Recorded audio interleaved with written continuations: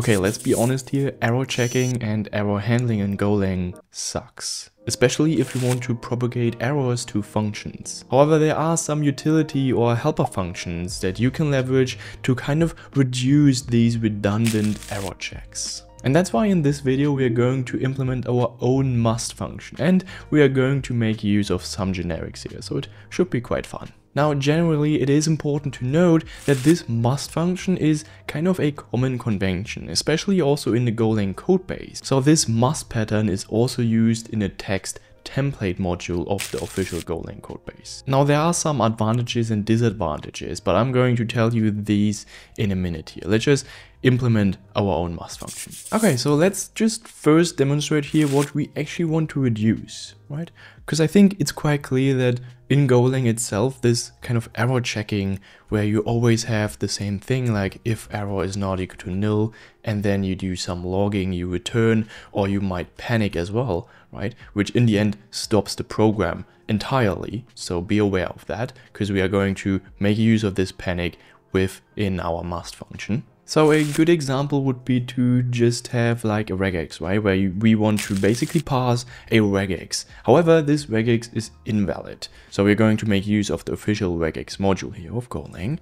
And then there are like two functions, right? We have must compile and the compile function. Now we are going to make use of the compile function because we want to handle the error separately. Now, as you can see here, the compile and must compile are two different functions. And the reason is that this must compile function basically handles the error, right? And you will see this all over Golang with this kind of must prefix, right? This is the must pattern in Golang. Now, basically what must compile does here, it tries to compile, right? And then basically it handles the errors for us, so we don't need to handle the error separately.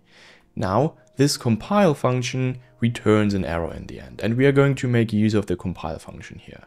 So I do recommend, whenever you want obviously to pass regex, right, where you kind of expect that this pattern or this regex is valid, I recommend to use the must compile function because it's kind of redundant, right? If you want to really compile a regex that should be valid, then you just have to use must compile, and must compile handles the error for you, right? However, we are going to make use of compile, and let's just define here an invalid regex, which is just an opening square bracket. Now, as I already told you, this compile function returns the maybe valid regex, but also an error, right? So we are going to kind of check the error.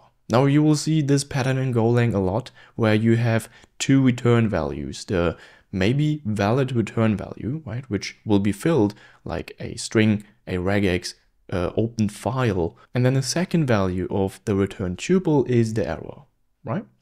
And what we're going to do here is pretty conventional as well. We are just going to say if error is not equal to nil, and then we are going to handle the error through logging using the log package, a custom logger, or maybe to just panic, right? And then let's just, for demonstration purposes, print the regex here.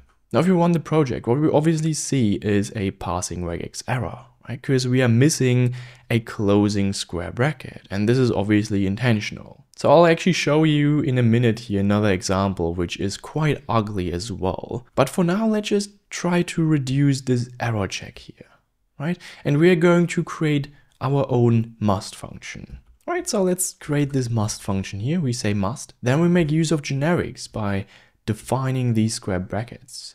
And then we say t_any, right? In the end, any is just interface, right? This is it. Any is just in type alias here.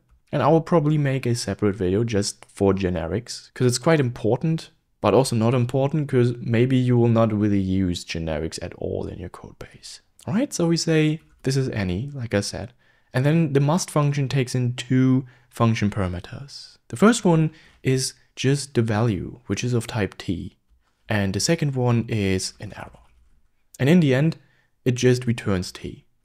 Right?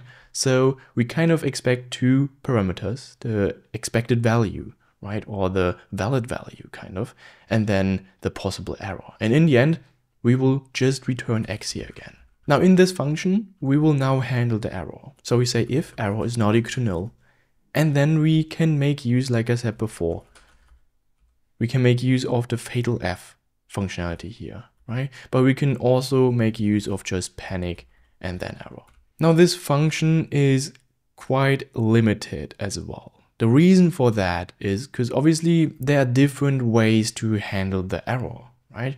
So you might panic, but maybe you will not really want to panic and you only want to log the error, because panicking in the end just terminates the whole program and the whole application. So we might be really careful with this program here and this must function, because in the end this panics and this just closes and terminates your whole application. All right, nevertheless, let's just go ahead into our main function, and what we can do now without this really nasty error check here, we can just say R, right? And then we say must, and that's it, right?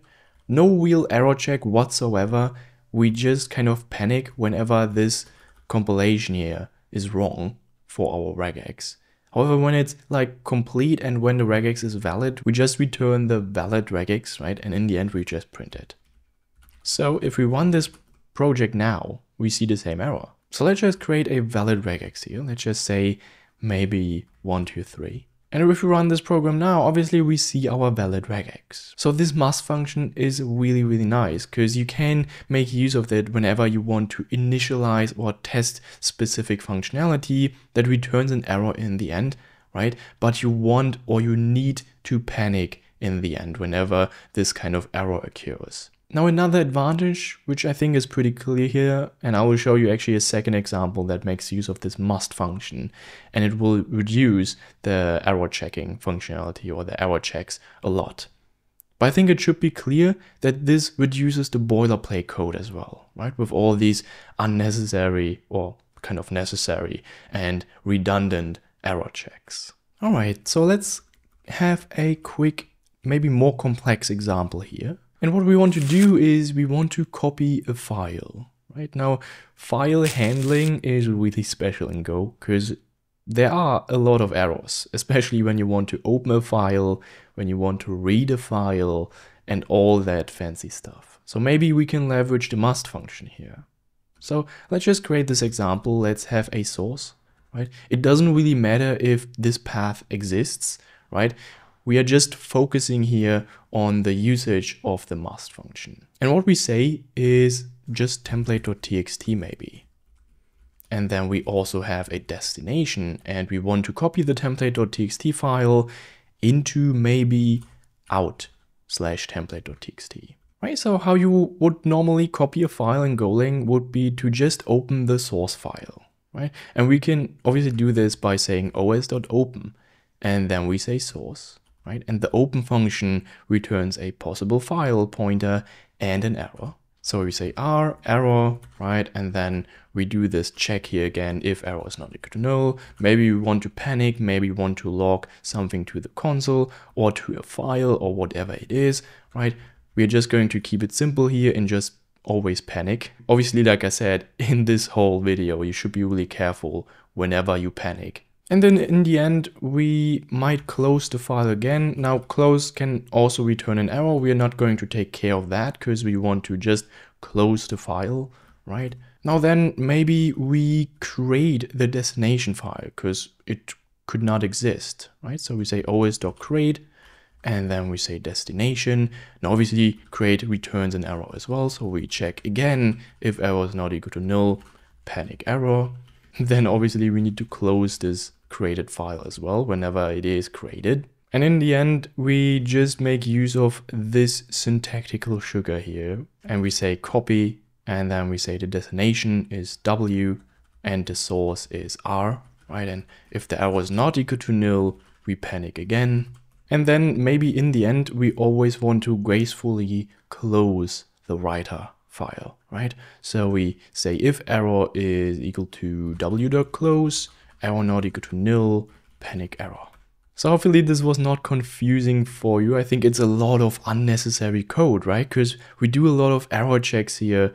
Obviously they are all necessary, but it just takes too much time to first off write them out, right? And second of all, it kind of makes your code base just much bigger than necessary. And there are a lot of languages that just do this kind of error checking much better. For example, Rust, where you just have this kind of question mark right? And you can propagate the error to the function and you can bubble the error up basically. And by the way, if you're interested in error handling in Rust, I've also made a video here. So feel free to check out this video and just compare these two like error handling concepts, right? Because you will see a lot of positive things specifically in Rust compared to Golang. All right, so in the end, we do have this large, ugly error checking thing going on here, right? Just for copying a file. And let's just reduce these error checks by leveraging the must function. So what we can do is basically just kind of remove these error checks entirely, right? So we remove this, then we remove the error here and we say must, right? So this is quite handy here. Then again, we remove this error here, remove this error here, and then we say must here. And then we can also do the same thing with this code. We just say must io.copy w and r, right? Because it's in the end the same thing, because copy returns a kind of successful result and a possible error. So this works with our must function as well. So we can remove this logic here as well. And now the most tedious thing as well in Golang is that it cannot always return a kind of valid value, right? It can just maybe return the error like here. And obviously the really bad part is that we cannot make use of the must function in the end, right? Because must takes in two parameters, x and error, and we do not have x in this code. So what we can do here is maybe create another function, right? Let's just maybe copy this must function without the generics and without any return error. And then we call this function maybe check error, right? And in the end, it is a simple check error function, right? And in the end, we can just say check error and then we say w.close, right? And we can remove this and there we go. We kind of reduced the code by a lot, right? And now it's obviously also much more cleaner than the previous version, at least I think, without this kind of really redundant error checking. Now things will get a bit more complicated or kind of impossible whenever we want to extract this functionality to a function, right? So let's just say that we have a function called copy file and we do expect two parameters with the source and destination, which both are strings.